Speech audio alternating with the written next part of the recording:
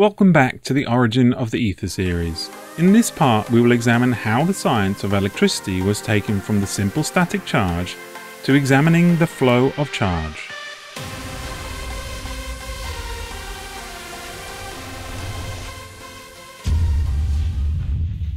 Until the last decade of the 18th century, most scientists who study the phenomena of electricity were only really looking at static electricity. In 1752, Johann Schulze had mentioned that a sandwich of silver and lead, when joined together and placed on the tongue, gives the taste of vitriol of iron. Yet neither of the metals alone gives any trace of this taste.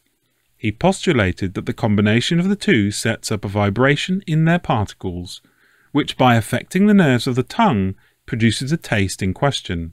At the time, his observations had no direct connection with electricity. In 1780, Luigi Galvani was studying the susceptibility of nerves to irritation.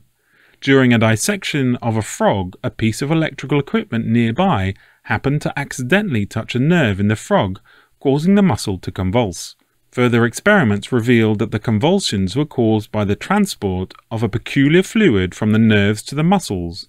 Galvani considered this fluid to be the same as the ordinary electric fluid and regarded this process to be similar to the discharge from a Leyden jar. Galvani's ideas would cause much outrage, and quickly three different camps formed. One who believed in Galvani's ideas, those that felt the two fluids were of a different type, and lastly a group who refused to attribute the effects to a supposed fluid in the nervous system. Alessandro Volta was firmly in the latter camp. In 1792 he put forward the view that the stimulus in Galvani's experiments is derived essentially from the connection of two different metals by a moist body. In 1796 Giovanni Fabbroni had observed that when two plates of different metals were placed in water, one of them would be partially oxidized when they were put into contact. From this he rightly concluded that some chemical action was inseparably connected with a galvanic effect. At this stage the galvanic effect was very weak in comparison with electrostatic experiments. 1 year later, after Galvani's death, in 1800, Volta would make a breakthrough that would change this. He had discovered a means of greatly increasing the intensity of the effect. His breakthrough was to create a series of couples of zinc and copper discs, which were separated by a thin disc of moist plasterboard. It now resembled a Leyden jar in terms of power, but had the ability to automatically re-establish its state after discharge. Volta thought that the combination of the two metals set up a tension, allowing the copper to become negative and the zinc positive. This idea seemed to be a mingling of the two ideas of electric charge and electric potential. At the time, it was known that electricity was capable of inducing chemical action. A solution of metallic salts would be decomposed by the current, but exactly how and why this occurred was fiercely debated. It was John Jacobs Berzelius who would take the next step forward. He put forward a theory that explained the chemical affinity arises from the play of electric forces, which in turn spring from the electric charges within the atoms of matter. To be precise, he supposed each atom possessed two poles, which are the seat of opposite electrifications and whose electrostatic field is the cause of the chemical affinity. Two atoms which are about to unite dispose themselves so that the positive pole of one touches the negative pole of the other. Electricities of those two poles then discharge each other, giving rise to heat and light, which are observed to accompany the act of combination. The result leaves a compound molecule. This action can then be undone through electrolysis, which is able to separate the two atoms again. This simple concept would later be overthrown by Faraday. Most of his ideas would not even survive during his lifetime, but the most important that did survive was the idea that chemical affinities are of an electrical origin. Interest had begun to grow in the phenomena whereby steel could become magnetized by a lightning strike. Hans Christian Oersted was the first to conduct experiments to examine the effect of electricity on a magnetized needle. He was able to demonstrate that a magnetized needle would be deflected by a wire running parallel to the needle. This led to the discovery that magnetic fields could be produced by electric currents as well as magnets. Andre Marie Ampere, exactly a week after Oersted's discovery, was able to show that two parallel wires carrying currents would attract each other if the currents were in the same direction. Ampere continued to study the phenomena and in 1825 published his collection of results in one of the most celebrated memoirs. Ampere firmly believed in the concept of equal and oppositely directed forces between pairs of particles, and he rejected the idea of seeking a more speculative explanation in terms of fluids and ethers. Nevertheless, he indicated two concepts which are related to an ether concept. In the first, he suggested that the ponderomotive force between circuits carrying electric currents may be due to the reaction of the elastic fluid which extends through all space, whose vibrations produce the phenomena of light and which is put in motion by electric currents. This fluid or ether, he said, could be no more than that which results from the combination of the two electricities.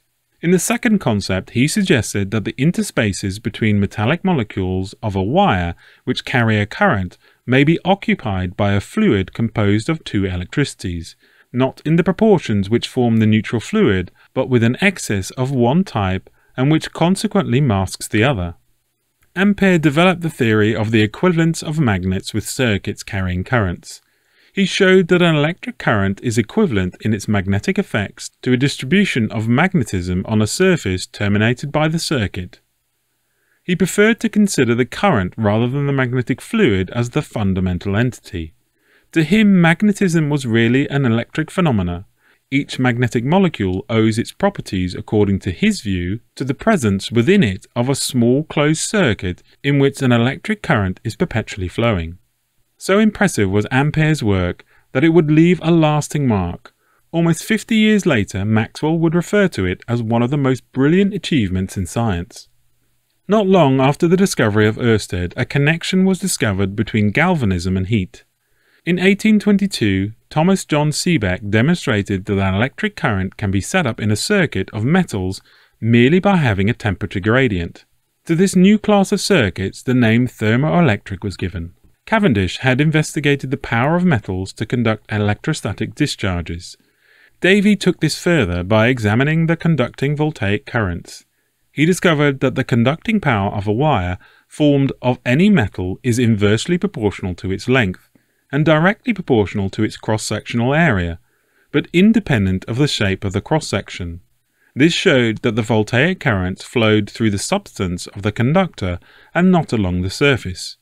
He also studied the effects of temperature and found that the conductivity varied with temperature, being lower at higher temperatures.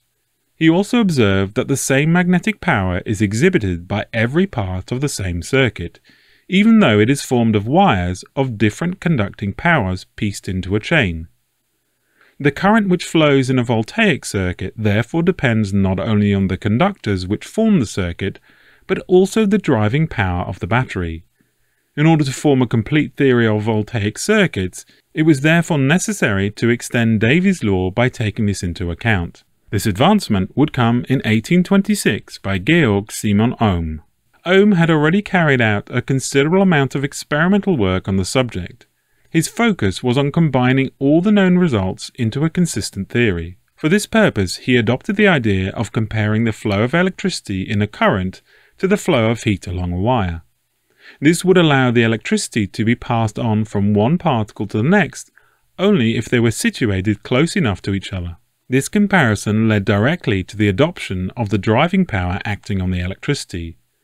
In order to achieve this, he had to rely on Volta's theory of the electrostatic conditions of the open pile. Ohm's memoirs marked a great advance in the electrical philosophy. It was now clearly understood that the current flowing in a conductor depended not only on the conductivity inherent in the conductor, and on another variable which bears to the electricity the same relation to that temperature bears to heat. This was the key to connecting the theory of current with the older theories of electrostatics. In the next part, we will return to look at the developments of the ether concept.